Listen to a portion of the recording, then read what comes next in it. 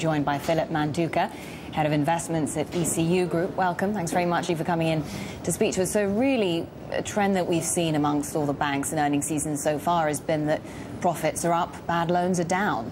Yeah, they are, but growth isn't there, is it? And the corporates are hoarding this cash, which everyone wants to know when they're going to spend it, and they aren't going to spend it. Why would they spend it? There's nothing to spend it for because consumers are tapped out. And this is the big story out there right now, that what used to be not too hot, not too cold in terms of growth was wonderful for everyone. Well, actually, it's not wonderful anymore. Instead of the Goldilocks environment, we've got a sort of Goldilocks environment where it just isn't going to be quite good enough to get either more monetary ease or more monetary tightening. And what's going to happen as a consequence, I think, over the course of the next month or two, is that equities will start to drift off because that growth just is not creating the necessary kind of repercussions in the economy and specifically in employment to generate consumer confidence through spending. And housing isn't helping either on both sides of the Atlantic. So that's interesting. You're saying that despite the fairly positive earnings season that we've seen so far, that the economic fundamentals are not there, because we seem to be seeing this tug of war between mixed, if not disappointing, economic data coming out of the US and then fairly positive earnings. So you think that the fundamentals will win out? Well, you've got a real problem coming in Europe for starters, which is, we've had a lot of noise and a lot of rhetoric about cuts, budget cuts and fiscal cuts and contractionary austerity measures and so on. But actually, they haven't happened. They haven't really happened and haven't really bit. And I will tell you now that I think that, without any question of doubt, when they do start to bite in the fourth quarter, you're going to see some real squeals of pain from socialist Europe that are going to begin to question the mettle of the governments to implement that. And of course, when it comes to the UK, you've got a whole different problem, which is that this coalition government is going to start cracking at the seams. It won't break up, but political risk will re-enter the equation for sterling come September, October. The Lib Dems have to stand up. They're the forgotten party at the moment. Will have to stand up and pretend that they are fighting these cuts. But whether the cuts can be implemented or not will become a big question for sterling.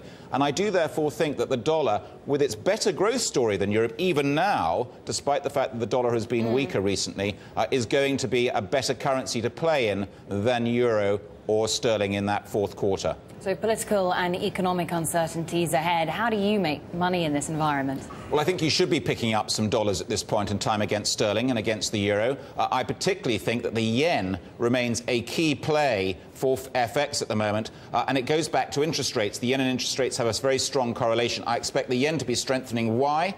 Let's take a benchmark of the 10-year Treasury. 295 seems, as a yield, seems very low to a lot of people. But in the new environment we have of this Goldilocks-type economy, 295 may be very high. Remember, 10-year Japan yields have just broken 1.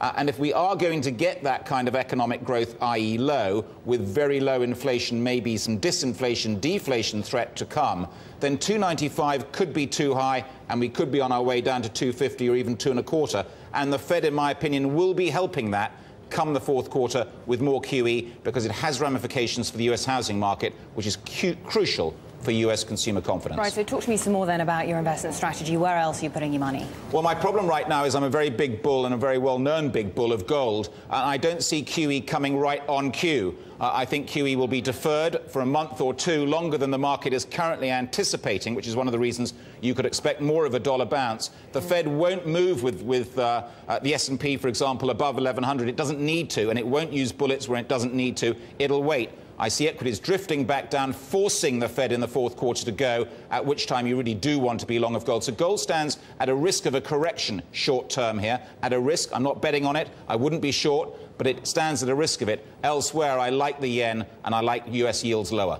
Good stuff. Thank you very much indeed. I appreciate your thoughts.